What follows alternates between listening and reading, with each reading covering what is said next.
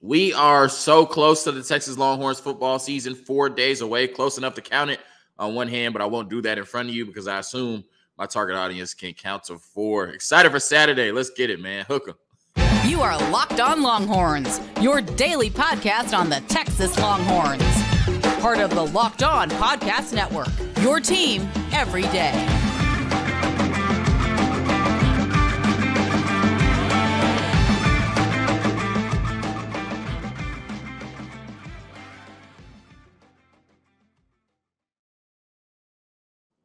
Locked On Longhorns, the show. Jonathan Davis, your host. Today's episode of Locked On Longhorns is brought to you by FanDuel Sportsbook, the official sportsbook of Locked On. Make every moment more.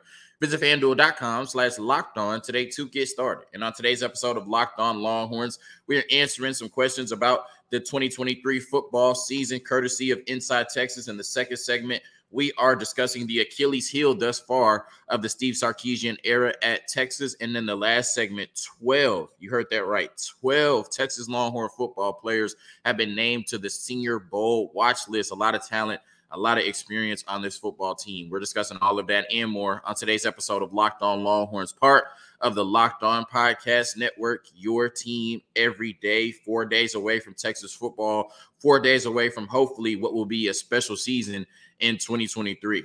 And earlier this week, I tried to get this episode out yesterday. I was dealing with some technical difficulties, but, don't worry. We have a lot of great content coming out this week and a ton of great content coming out for football season. But I was on Inside Texas reading one of the articles, and they do such a good job. I assume everybody, that's listening to me right now is subscribed or follows Inside Texas. If not, please go do so. They do such a good job of putting out daily content, helping bridge that gap between us and our favorite football team with all the information they put out. But I was on Inside Texas over the weekend reading an article, and they did a roundtable with all of the major contributors that we see on YouTube and, on Twitter and on the website. And they answered some questions about, the Texas football team this season, about their record and, key players and things like that. And I thought it was a really, cool idea. And I thought they did a really good job. So I said, I'm going to bring those questions to Locked On Longhorns, and I'm going to answer them live on the show. But I definitely want to make sure I give all the credit in the world to Inside Texas. And like I said, if you're not subscribed to them, please go do so by the time you finish listening to this episode. All right. So the first question they answered is, what will the Texas Longhorns record be this season in 2023? And I've kind of heard everything amongst Texas fans from 9-3 to 11-1. I've heard a few 12-0s. I don't know if they were serious or, we're just at that point where you drank enough Kool-Aid and you start to believe it. But most people are between 9-3 and 11-1. And I've heard some people say that 9-3 would be a joke, right? 9-3 would be a disappointment, with all of this talent and all of this experience, the lack of a true contender in the Big 12, 9-3 wouldn't be good enough. And then some people said 11-1 isn't realistic, right? It's not realistic to assume that this Texas football team won't lose at least twice this year or won't fall on their face at least once and then, maybe go against a team that's just too tough to beat in Alabama. I don't know, right? But I think the consensus is 10-2. If I remember the article correctly for Inside Texas, pretty much all of the guys predicted 10-2. And I think that's the perfect soft spot for this Texas football team, right? I think they'll be good enough to win 10 games in the regular season. They'll take a big jump from the last 2 years, but they're still probably, at least twice during the season where, they just won't be the best team on the field that day. And that happens, right? When you're trying to, get back to being one of the top teams in college football. You got to learn how to win, and you got to learn how to win at the highest level. So I think 10-2, most Texas fans would be okay with that. And that's my record prediction for the Texas football team in 2023. Just don't ask me who the 2 losses are going to be to, because I don't know. Right. All right. The next question is their conference record. And like I said, I haven't exactly picked who the 2 losses are going to be to, but I'm kind of nervous about the Alabama game. I'm not going to lie. I do think Texas probably has more talent on paper going into that game, but of course that's like 40% of it, so we'll see what happens on September 9th. And then I think, maybe at some point one Big 12 team is going to beat them, right? I don't know who it's going to be. I know it's not going to be Texas Tech after what Brett Yormark said, but somebody in the conference will get them. But I think they'll still be good enough to get to Arlington for the Big 12 championship game and hopefully win it. So I think they go 8-1 in conference. I think one Big 12 team gets them. Outside of that, they go on a pretty good run in their last year in the conference. The next question they asked and answered was, who do you see the Longhorns losing to this year? Now, I picked their record to be 10-2, but I think there are 4 teams that could beat Texas this year, and I would not be shocked. That doesn't mean I wouldn't be disappointed. That doesn't mean I think Texas is going to lose these games. I would just see these games as, oh, okay, those are teams that could beat Texas. The first one is Alabama, right? Even if you think Texas is going to go into Tuscaloosa in week 2 and win that game, you're certainly not crazy for thinking that. But you are crazy if you think that Alabama has no chance against Texas. Alabama certainly could win that game. You know, it's going to be a very exciting matchup on September 9th. So I could see the Longhorns losing to the Crimson Tide. The second one is TCU. Now, I know TCU lost a ton of talent. They lost a ton of experience, but I think they still have a really good unit on the defensive side of the ball with a really good defensive coordinator. And I think they're going to be, you know, pretty explosive on offense as well under Sonny Dykes. So I don't think that they'll be the same TCU team, and I don't think that TCU will beat Texas. But if I looked up at the end of the game and TCU had won, I would not be completely shocked. I would not think it was the end of the world if Texas lost to a TCU team that I think will still be really good in 2023. The next one is Kansas State, right? Just the way that they can run the ball. You bring back one of the best quarterbacks in the country, especially in the conference, and Will Howard, one of the best offensive lines. And that's a defensive unit, just a team period that's really well coached and really well disciplined. You know, I know we haven't lost to them since 2017, and I don't expect us to lose to them this year, especially at home. But I think Kansas State is a team, you know, that could beat almost anybody on their schedule. And I would not be completely shocked if Kansas State beat Texas. The next one, I know some people are going to, you know, moan and groan when they hear this about Oklahoma. And it's just strictly about it being one of the biggest rivalries in college football. There being a lot of hatred there. You know, year 2 under Brent Venables, you expect that program to be better. You expect that team to be better. Hopefully they have a quarterback this time, you know, if Dylan Gabriel is healthy. But I don't think Oklahoma is going to beat Texas. But we know in that game, anything can happen, right? We've seen Texas teams that had no business being on the field with Oklahoma win that game in the Red River Shootout. It's just one of those rivalry games where you throw everything out the window, talent on paper, current records, current rankings, all of that, and you just go play football, hard-nosed football for 60 minutes. And even though we won last year 49-0, that does not carry over to this season. So I think Texas will beat Oklahoma by 10-plus points, but if Oklahoma was to win that game, I would not be completely shocked, because that's the nature of the Red River rivalry. The next question is, does Texas win the Big 12? Duh.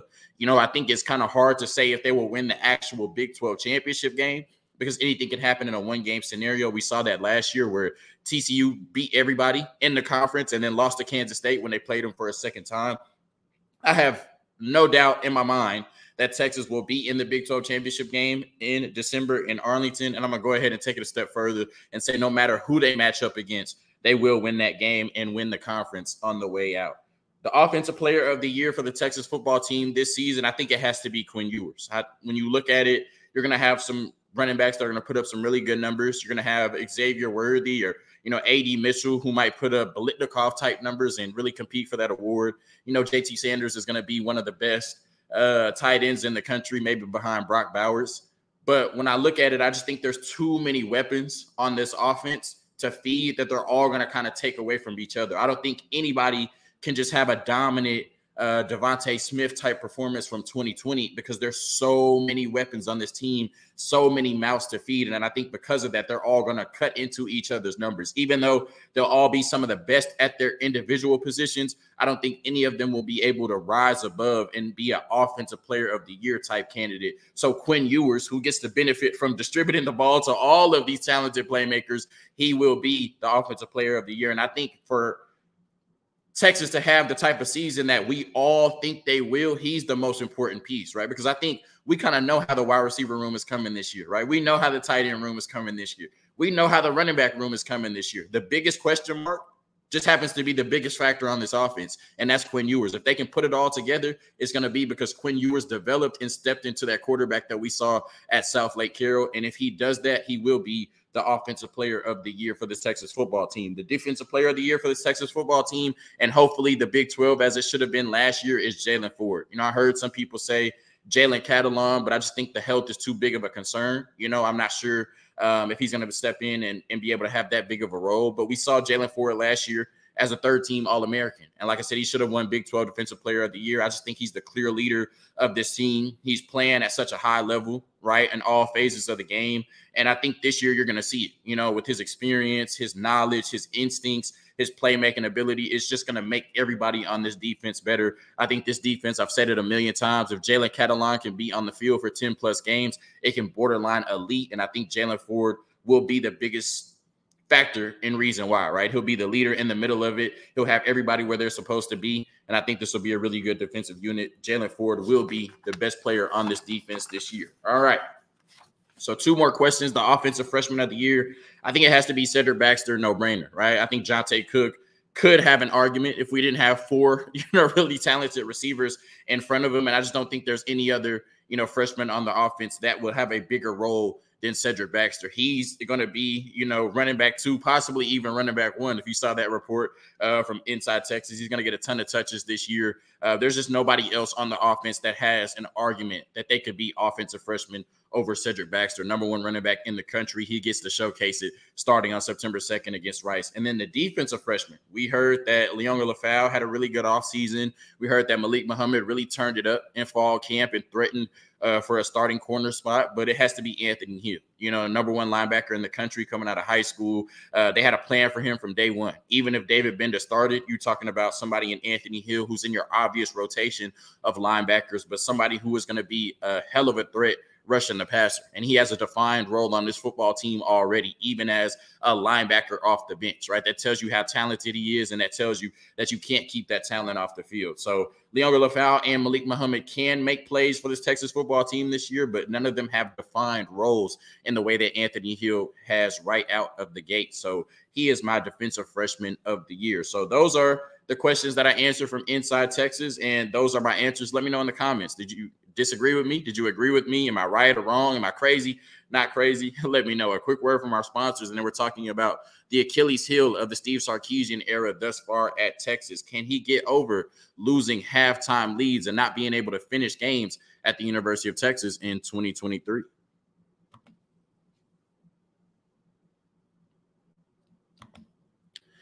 This episode of Locked On Longhorns is brought to you by Betterhelp. Sometimes in life, we're faced with tough choices, and the path forward isn't always clear. Whether you're dealing with decisions around careers, relationships, or anything else, therapy helps you stay connected to what you really want while you navigate life, so you can move forward with confidence and excitement. Trusting yourself to make decisions that align with your values is like anything. The more that you practice it, the easier it gets. If you're thinking of starting therapy, please give BetterHelp a try. It's entirely online, designed to be convenient, flexible, and suited to your schedule. Just fill out a brief questionnaire to get matched with a licensed therapist and switch therapists anytime for no additional charge. Let therapy be your map with BetterHelp. Visit BetterHelp.com/LockedOnCollege today to get 10% off your first month. That's BetterHelp, HELP.com/LockedOnCollege.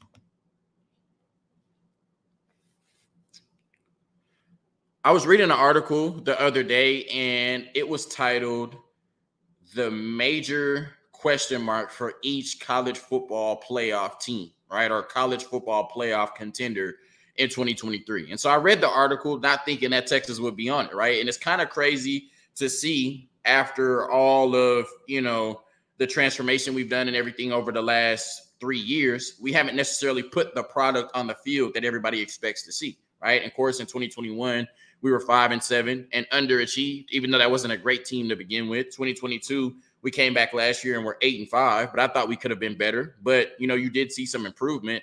And now we're being talked about as a college football playoff contender. There's a bunch of national media saying, oh, yeah, they're going to go into Alabama and win by double digits, right? People have us, in the college football playoff. There's a few people that have picked us to win the national championship, right? So I think it's just crazy, that Texas is getting all of this hype right now. But when you look at, the development and the talent on the roster, you would expect a team like this, to succeed. And like I said, a lot of people think that this team could make it to the college football playoff. And this article was no different, right? Because it listed us as a contender. And, I've said on the podcast, I do think that we have a path. Now, the argument or, the question of is Texas a college football playoff contender, I think starts and ends on September 10th, based on what happens in that Alabama game. If you lose that game, I don't think there's enough juice on the rest of your schedule to get into the college football playoff, even if you were to run the table. But of course, that would depend on, what the other teams ahead of you do, and if you beat Alabama, then I think that's the juice you need to control your own destiny to get to the college football playoff, as long as you don't, kind of fumble throughout the Big 12 regular season. So, You know, Texas definitely is a college football playoff contender, even if it's crazy to hear out loud this season in 2023 if they go out there and take care of business. So I was reading the article, and the articles mentioned that, I can't remember who wrote it, but the article mentioned that Texas' biggest question mark in terms of being a contender is finishing games and not blowing halftime leads. And I was reminded of how big of an issue that has been throughout the Steve Sarkisian era. And if Texas were to hold on to the majority of these games or even half of these games, how we would look at the last 2 years differently and how we would look at Steve Sarkisian differently already. So since 2021, since Steve Sarkisian took over, Texas has lost 7 games that they had a halftime lead in. Steve Sarkisian is 13-12 at the University of Texas. And in 7 of his 12 losses, it's over 50%, right? For my math people at home, they had a halftime lead in those games. In 7 of Sark's 12 losses, they had a halftime lead in those games. That includes the Alabama game. Now, you had lost Quinn Ewers, so maybe you were just holding on for dear life. That includes Oklahoma State and Texas Tech last year, were both losses. That includes, of course, the Red River Shootout, where you blew a 21-point lead, you know, multiple games that year as well, right? 7 of the 12 losses, you had a halftime lead in. If you're able to finish those games, what Sark would be, 20-5 instead of 13-12? That's crazy, right? Completely different perception of our head coach.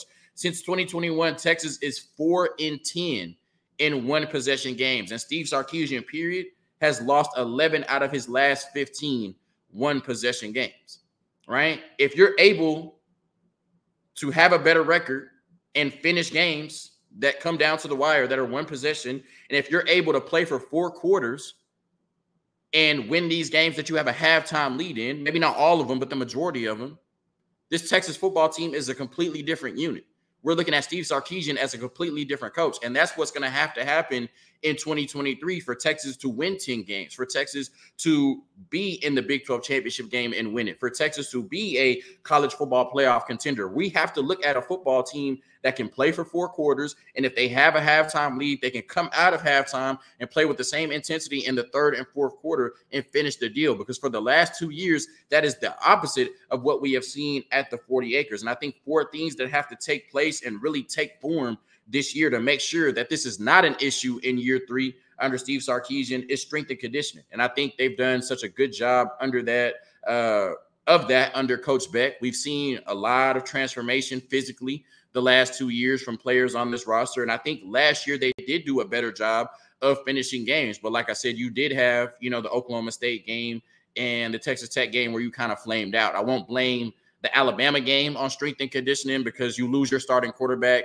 It just kind of felt like you were holding on until Bryce Young made a play. And that's exactly what happened with some ref support, right, in that game. But I think this year is the year we'll really see the strength and conditioning take form. And Steve Sarkisian talked about it in his media availability, being able to have, the physical strength and the physical fortitude to last for 4 quarters and play the brand of football that we want to play for 4 quarters. This Texas football team has enough talent and offensive firepower with Steve Sarkisian calling it to come out and really step on teams and take a huge lead. But can they come out of halftime with that same intensity in the 3rd and 4th quarter and continue to blitz teams on the offensive side like that and then hold them down defensively for 4 quarters to win games this year? I think they're more than capable. But like I said, it starts with the strength and conditioning aspect under Coach Beck. The second is mental toughness, right? Do you have the mental toughness to go out there and assert your will for 60 minutes? And it's the same thing, right? We've seen them do it for 30 minutes, and then the other team comes out and continues to punch us in the mouth, and we don't know how to respond, right? Do you have the mental toughness to beat a team for 60 minutes? Do you have the mental toughness to play the brand of football that we want to play for 60 minutes? If you do so, then we should see a different Texas football team because we've been able to go out and assert our will throughout the entire Steve Sarkisian era. But the last 30 minutes is where we falter. Whether it's physically or mentally, we cannot hold up our end of the bargain. And that's why Steve Sarkisian is sitting at 13-12 after 25 games at the University of Texas. If we can keep that mental fortitude for 60 minutes, we can be a championship level team in 2023. The next thing I wrote down is playing for 4 quarters. That's pretty much what I've just said, right? And the last thing is better talent, right? Of course, it takes a lot of mental fortitude and physical strength and toughness to be able to play for, 60 minutes, assert your will on opponents and be able to beat them week in and week out. But also just having better talent will help with that, right? You have better talent, play in and play out to be able to assert your will, put up points, hopefully stop them on the defensive end and continue that throughout, 4 quarters. And I think you have enough talent on this football team and enough depth on this football team to keep, your main people fresh and, keep the best players in the game. And every time that Texas steps on the field, they'll pretty much have the best player on the field at every position. And that should be enough to carry them through, 4 quarters, through 60 minutes, week in and week out, hopefully to Arlington for the Big 12 championship game and possibly, for a college football playoff appearance at the end of the season. So, really when you look at it with all of the blown halftime leads and all of the one-score losses we've had, this could have been a completely different Texas team the last 2 years, but it takes time to rebuild a program and it takes time to learn how to win. And I think Texas is in that phase right now, and that's going to have to be the biggest thing. We've talked about Quinn Ewers' development. That's huge this year. We talked about Steve Sarkisian being able to manage games better and call plays better. That's huge. The interior offensive line, that has to be a lot better this year. The pass rush has to be a lot better this year. There are a lot of things that have happened the last 2 years that Texas has to clean up. But the biggest thing is if you have a halftime lead, you have to finish that game. And if this Texas team is learning how to win and they're learning how to be a top program again, then you have to learn how to win those games that come down to the clutch, that come down to the wire, those one-possession games. You have to be better than your opponent in those crucial moments. And if they can do that, like I said, we're looking at a team that certainly should be in the Big 12 championship game and could be on the outside looking in or right on the inside looking out in the college football playoff at the end of the season. A quick word from our sponsors, and then we're talking about 12 Texas Longhorn players on the Senior Bowl watch list. That's a huge accomplishment for this Texas football team.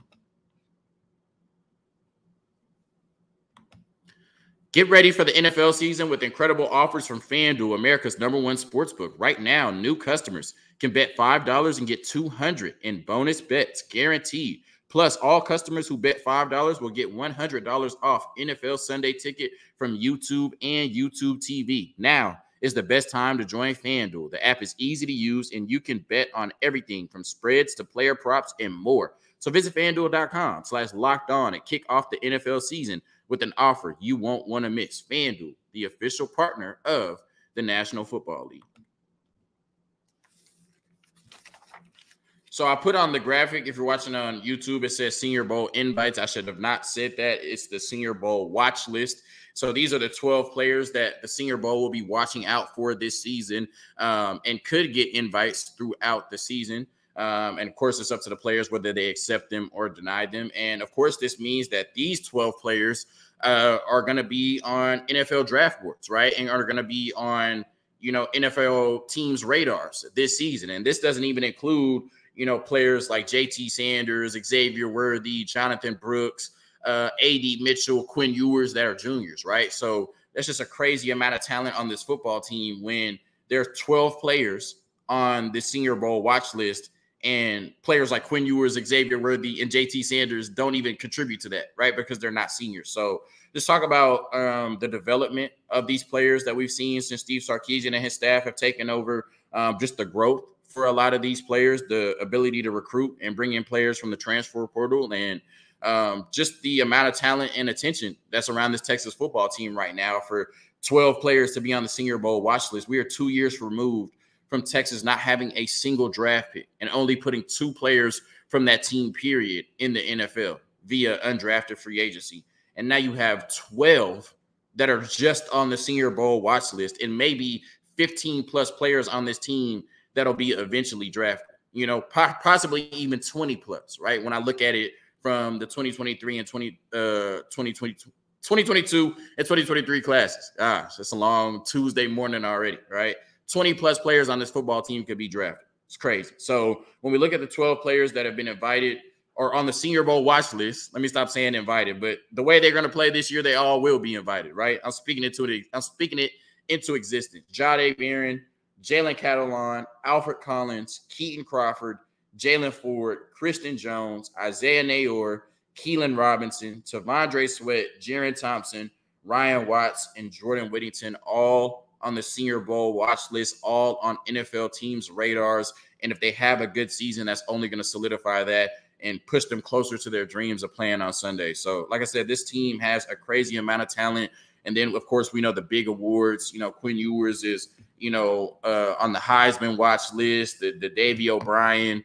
You got JT Sanders up for, I think, the Mackey Award for the tight ends. You got Xavier Worthy and A.D. Mitchell on the Blitnikoff watch list. So just a crazy amount of talent on this football team, a crazy amount of experience. And it's no secret why the majority of the people in the nation think that Texas could be back, whatever that means. They think that this Texas football team will be really good. And hopefully under year 3, Steve Sarkisian, this is the year that Texas finally starts to live up to expectations again. Those lofty offseason expectations and all of that offseason Kool-Aid, hopefully it pays off on the field in 2023. Thank you for tuning in to another episode of Locked On Longhorns, part of the Locked On Podcast Network. Hook 'em and peace. So close to Saturday, man. I could feel it. I could smell the grass. I could taste the barbecue, and I could taste the beer or whatever you drink on Saturday.